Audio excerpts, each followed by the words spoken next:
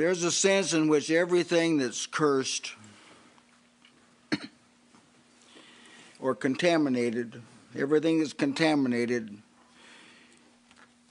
must be removed. What's contaminated cannot be improved in God's economy. It can't be recovered. It can't be renewed.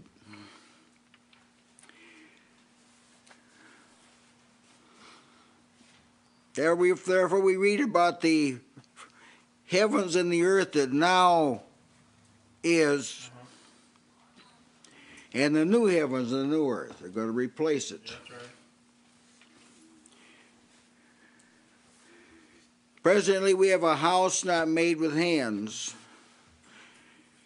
But we have a tabernacle, earthly tabernacle, that's going to be replaced by a house not made with hands. It's got to go.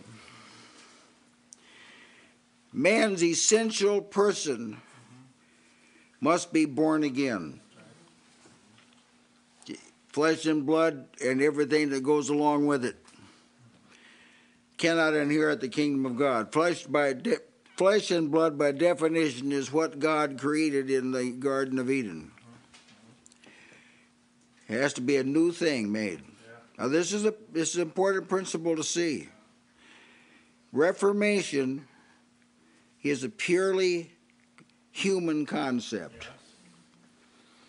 God's not in the business of reformation. There have been the religious reformations that have brought incalculable good to the God's people, but they've never really changed what they set out to reform. Luther sought to reform Catholicism. He had noble ambitions, but he didn't do it. And many other reformers. John Calvin sought to reform the Anglican religion and didn't do it. Alexander Campbell tried to reform the more up-to-date fundamentalist, namely in the Baptist camp, which was more general. In those days, it didn't work. Reformation doesn't work. Never has worked. People that try and reform people's morals, they have to be constantly reforming. If they let them go, if they miss the meetings, they don't come, they lapse back.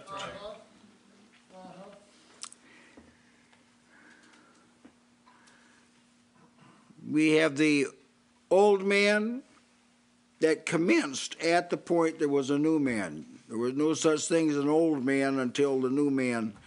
Right. The new is what makes the old old. There's the old man. You can't change him. He's got to go. So then we have a new man.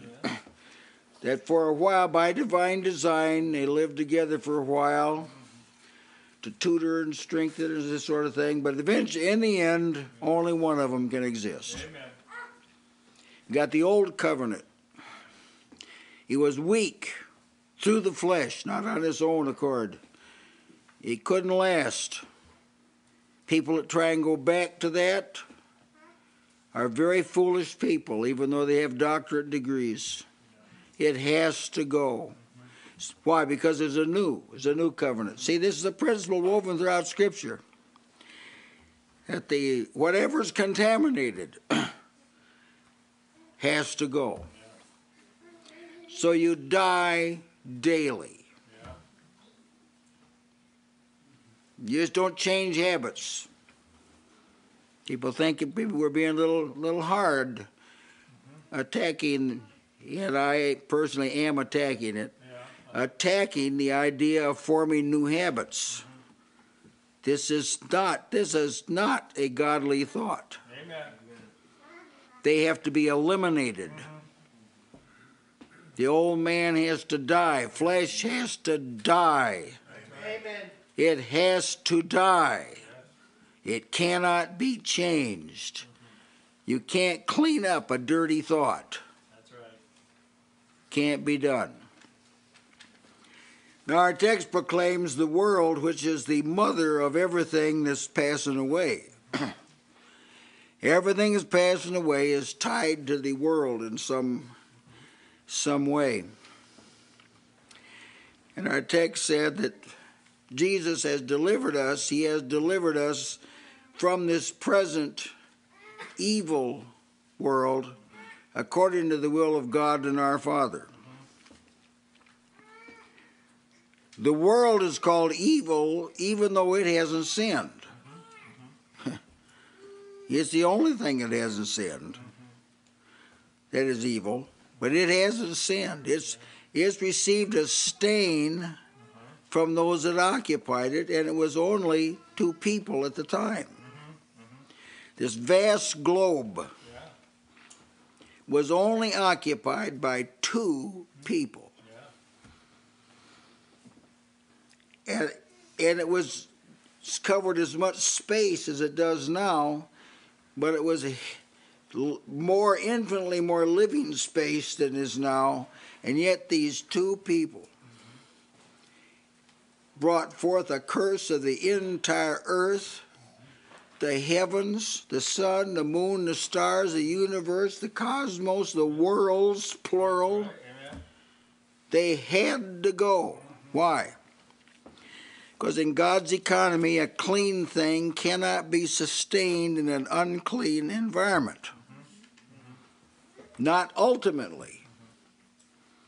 And the other way around, an unclean thing cannot subsist in a clean environment.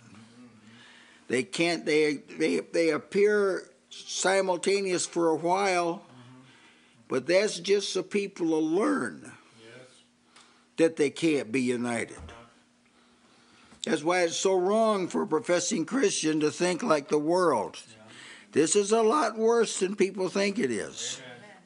That's why it's so wrong for a professing Christian to abandon activities that culture the soul for activities that please the flesh. This is why this is so wrong. Even though the activities may not be immoral of themselves, in fact, they may be rather cultured, but they're still wrong if they dictate how a person lives and what they give their time to, what they invest most themselves in. This is why I applaud some of the great hymnists of old who were quite gifted people, but they gave themselves to the higher interest. Amen. Amen. People that have abilities, talents, and they are Christians, and they give them to the world. It's not going to go well on the day of judgment. There may be a lot now of defense of this kind of thing, saying, "Well, we'll make a good, better living," and so forth and so forth. But listen, God doesn't give people gifts for this world. Amen. Any gifts for this world. Amen. Deliverance from the domain called the world, the habitat called the world. That's why Jesus gave himself as a sacrifice to God. This is one view of this. He gave himself for sin. Here's another. You turn the diamond to another a little degree or two, and this perspective pops up. That he died because you couldn't get free from this world unless he did. Yeah.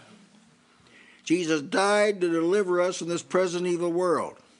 So, a person who chooses to wed themselves to this world while wearing Christ's name has, in fact, crucified Christ afresh. Amen. And put him to an open shame. Otherwise, this verse doesn't make any sense at all. It would make just as much sense to go back into adultery and fornication and drunkenness as it would to servitude to the world in any form. Died to deliver us from this present evil world. Now, exactly how does all this fit together? Well, the world is united, irrevocably united with this things called lusts. The world, they go with the world. Wherever it goes, these go along with it. John said, now, brethren, love not the world. Don't. I believe it was John Bunyan who made this statement. You can tell how close a man is to God by how much he shudders at the sound of the word world.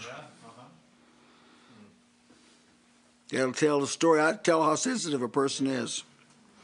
Love not the world. That's the habitat. Neither the things that are in the world, things you can get hold of. For all that is in the world, are some intangible things. The lust of the flesh, the lust of the eyes, and the pride of life are not of the Father, That's right. but of the world. And the world passes away, and That's right. the lust thereof. Amen.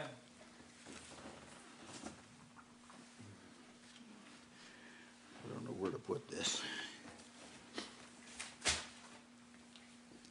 It travels together. The world passes away, and the lust thereof, but he that doeth the will of the Father abideth forever.